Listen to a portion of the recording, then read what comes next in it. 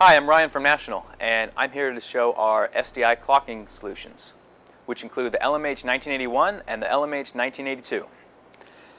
Our setup includes an analog signal generator, a Xilinx FPGA demo board, which includes our clock module, and a waveform monitor. The signal path here is the analog signal generator will send out a 1080i 59 signal, which goes into our clock module right here.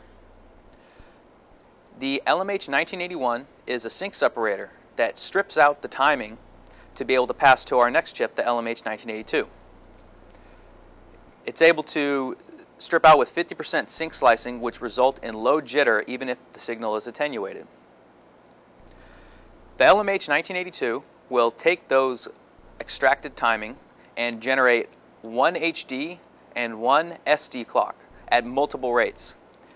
Typically, this would require 4 VCXOs right here. However, our solution only requires just one, which reduces your PCB area and the number of VCXOs.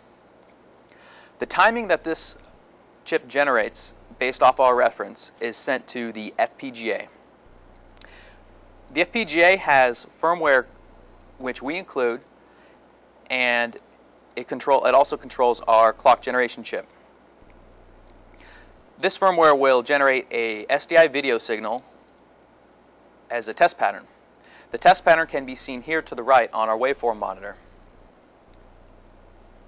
And we can also analyze the jitter on this, which shows our jitter meets the timing specs of below 0.2 UI, which is the SMPTE specs for this.